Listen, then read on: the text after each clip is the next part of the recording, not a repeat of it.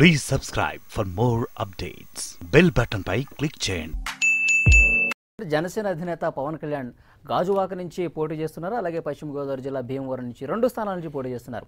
ఇటు జగన్ గాని చంద్రబాబు గాని లోకేష్ గాని ఒక స్థానం నుంచే పోటీ చేస్తున్నారు. పవన్ కళ్యాణ్ 2 స్థానాల పోటీకి సంబంధించి ఏం చెప్తారు? ఇది బలం అనుకోవాలా, బలహీనత అనుకోవాలా, ఏం చెప్తారు? వాళ్ళకు ఒక సీట్లో పోటీ చేస్తే గెలుస్తారని నమ్మకం ఉండొచ్చు, పవన్ కళ్యాణ్ లేకపోవచ్చు. అందులో డౌట్ ఏముందిగా.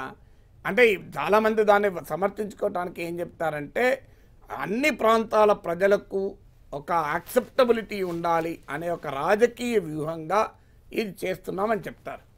మీకు ఎన్టీ రామారావు గారు కూడా 2 చోట్ల పోటీ చేశారు. అప్పుడు నిజంగానే రాజకీయ వ్యూహంగా తెలంగాణకు కూడా నాదే, రాయలసీమ నాదే, కోస్తా ఆంధ్ర నాదే, ఎందుకంటే నేను కోస్తా ఆంధ్రలో పుట్టాను, రాయలసీమకు ప్రాతినిధ్యం వహిస్తున్నాను, తెలంగాణలో కూడా పోటీ చేస్తాను అనే ఒక మెసేజ్ ఇవ్వటానికి ఆ రోజు ఎన్టీ రామారావు గారు పోటీ చేశారు.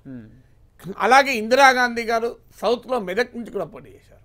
అంటే సౌత్ కూడా నేను ఓన్ చేసుకుంటానని. ఇప్పుడు మోడీ గారు కూడా మీకు గాంధీనగర్ నుంచి వారణాసి నుంచి పోటీ చేసి వారణాసి రిటర్న్ చేసుకున్నారు. అంటే ఆయన నరేంద్ర మోడీ గుజరాత్లో ఉన్న సీట్ కన్నా ఆయన గాంధీనగర్ కాదనుకుంటాను, ఆయన వారణాసిలో పోటీ చేసి వారణాసిని రిటైన్ చేసుకొని గుజరాత్లో ఉన్న ఒక సీటు వదులుకున్నారు, గాంధీనగర్ కాదు. సో అందువల్ల మోడీ గారు కూడా 2 సీట్లలో పోటీ చేశారు. అందువల్ల 2 సీట్లలో పోటీ చేయడానికి బలహీనత అని మనం అనలేము. 2 కారణాల రీత్యా పోటీ చేయొచ్చు. ఒకటి, ఒక రాజకీయంగా మెసేజ్ పంపడానికి పోటీ చేస్తారు. 2, ఒక సీటు పైన అనుమానం ఉన్నప్పుడు పోటీ చేస్తారు. ఎందుకు పవన్ కళ్యాణ్ వ్యూహం కన్నా ఆయన to be on safe side, అనుమానం కన్నా ఏదో ఓడిపోతాడని ఆయన అనుకున్నాడని నేను అనుకోను, కానీ to be on safe side ముందు జాగ్రత్తగా 2 సీట్లలో పోటీ చేయొచ్చు. ఎందుకంటే ఒకటి రాయలసీమ, ఒకటి కోస్తాలో పోటీ చేస్తే కొంత మనకు అది రాజకీయ వ్యూహంగా అనుకునే అవకాశం ఉంది. కానీ 2 కోస్తాలోనే, 2 దాదాపు ఉత్తర గోదావరి జిల్లాలు, విశాఖపట్నం జిల్లా. సో 2 పెద్ద దూరమేం కాదు.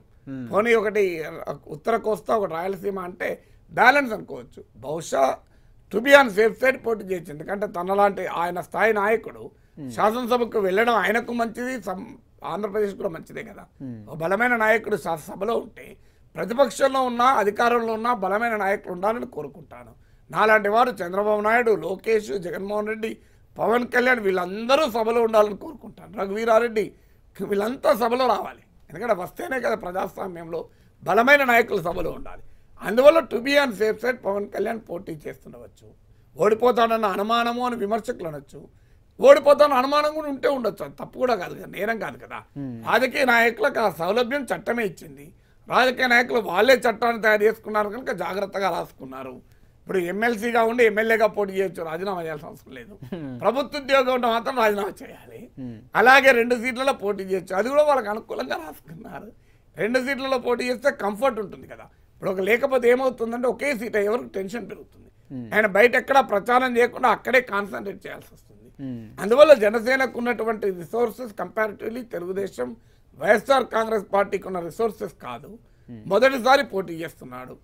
అందువల్ల ముందు జాగ్రత్తగా 2 సార్లు పోటీ చేయొచ్చు. చిరంజీవి అనుభవం కూడా ఉంది. 2 సీట్లలో పోటీ చేస్తే సొంత జిల్లాలోనే ఓడిపోయాడు కదా, సొంత ఊర్లో ఓడిపోయాడు, ఓడిపోయి తిరుపతి నుంచి గెలిచాడు. అందువల్ల బహుశా అన్నగారికి ఉన్న అనుభవం రీత్యా కూడా జాగ్రత్త పడచ్చు. అదేదో చూస్ చేసుకునేదేదో రాయలసీమ చూస్ చేసుకున్నా కొంచెం బెటర్గా ఉంటుంది. ఇప్పుడు మనం అంటాం ఉపన్యాసాలలో ఎవరైనా సేఫ్ సీట్ చూస్ చేసుకుంటారు తప్ప సేఫ్ కాన్ సీట్ చూస్ చేసుకుంటారు ఎవరైనా. రియాలిటీ చెప్దాం మనం. ఇప్పుడు మనం ఉపన్యాసాలు ఇవ్వడం ఈజీ, రాజకీయాల్లో పనిచేయడం కష్టం.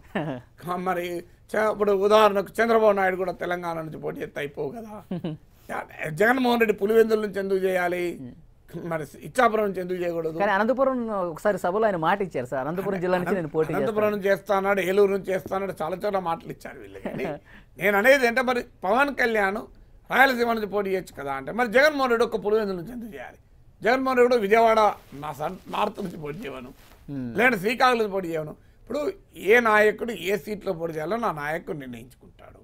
చంద్రబాబు నాయుడు పులివెందులో పోటీ చేయమని అడిగింది అనుకోండి, లేదు జగన్మోహన్ రెడ్డి కుప్పంలో పోటీ చేయాలనుకోండి, దానికి ఉండదు. ఎవరి ఇష్టం వాళ్ళకు. అల్టిమేట్గా పోటీ చేసేది ఎంజాయ్మెంట్ కొరకు చేయరు, ఫ్యాషన్ కొరకు చేయరు, గెలవడం కొరకు చేస్తారు. సో పవన్ కళ్యాణ్ గెలవడానికి ఉపయోగపడే 2 సీట్లను ఎంచుకున్నాడు, గెలుస్తాయన్న నమ్మకంతో. To be on safe side 2 చేస్తున్నాడు. ఒకవేళ ఇక్కడ ఒకవేళ అక్కడ అటు ఇటు అయినా ఉపయోగపడుతుంది. ఎటు తిరిగి శాసనసభకు వెళ్ళాలని కోరుకుంటున్నాడు. Let us say all the best.